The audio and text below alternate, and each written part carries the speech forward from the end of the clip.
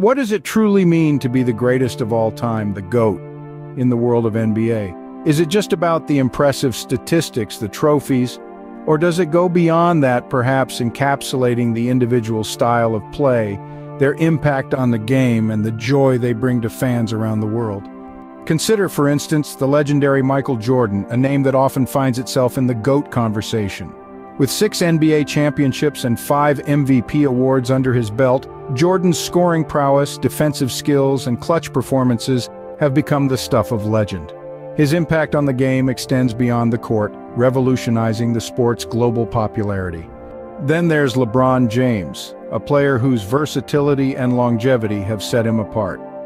With multiple championships, MVP awards, and a career filled with jaw-dropping performances, James has dominated the NBA for close to 2 decades. His ability to excel in various positions and his leadership on and off the court have earned him a place in the GOAT debate. But what about Bill Russell?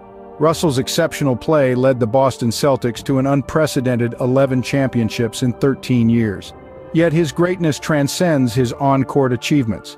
As a civil rights activist, Russell challenged racial discrimination in the NBA, becoming a beacon of resistance in a racially divided era. His contributions to the game, therefore, extend far beyond the court, making him a GOAT contender in his own unique way. So, when considering the GOAT in NBA, it's clear that there's no definitive answer. It's not just about the numbers, the trophies, or the records. It's about the player's impact on the game, their style of play, and the legacy they leave behind. It's about Michael Jordan's scoring dominance, LeBron James's versatility, and Bill Russell's activism. In essence, the concept of the GOAT in NBA is a complex one. It's about more than just basketball. It's about the player's influence on and off the court, their ability to inspire and captivate, and their unique contribution to the game.